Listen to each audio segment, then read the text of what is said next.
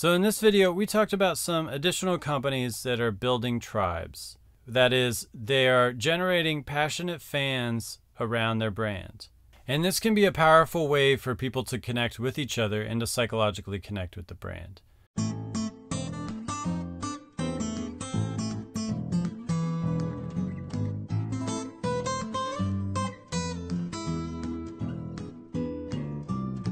Now, one thing we previously talked about is tribes. And this is this innate human tendency to bond together with others over common ideas.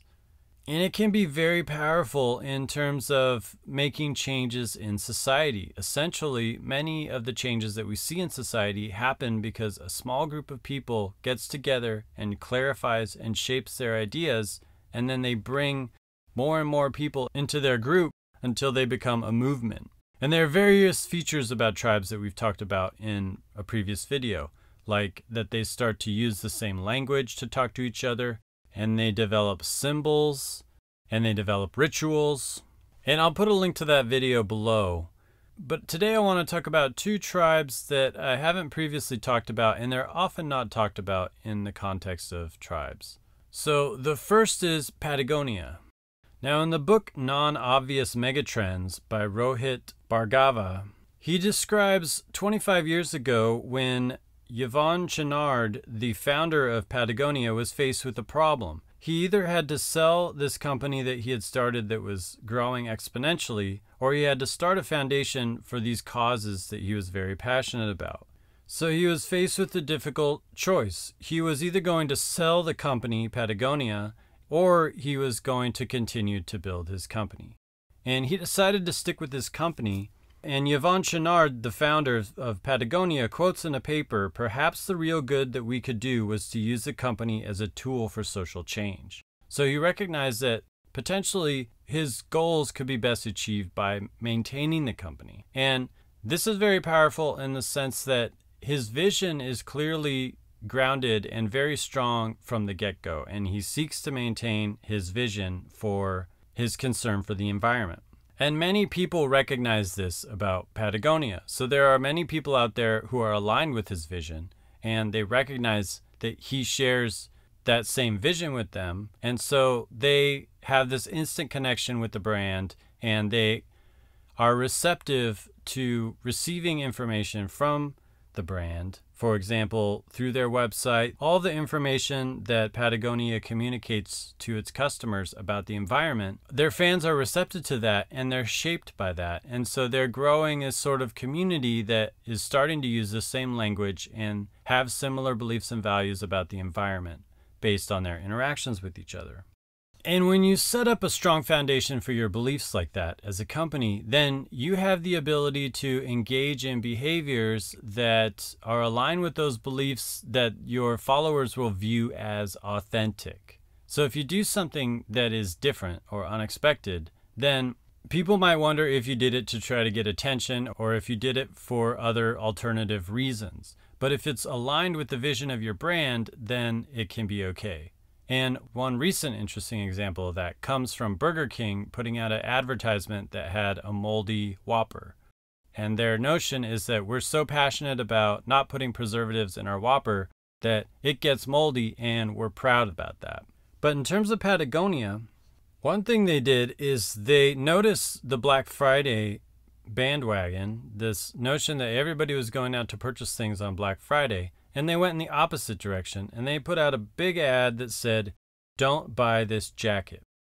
And in the advertisement, they talked about the environmental costs of making the jacket. So this does two things. First, it's aligned with the vision of the founder of Patagonia. And second, it differentiates them from any other products, and it's unexpected because it doesn't align with everybody getting on board for Black Friday.